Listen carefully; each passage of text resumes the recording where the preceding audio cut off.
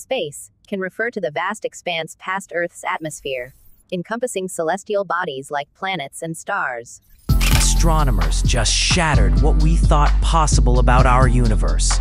A massive cloud of high-energy particles called a radio mini-halo has been discovered 10 billion light-years away, double the previous record. This isn't just some distant space dust. It's a window into the universe when it was just a quarter of its current age.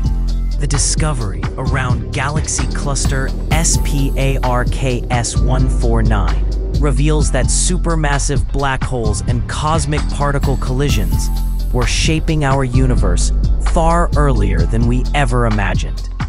This completely challenges our models of how these energetic particles form and survive across such vast distances and time.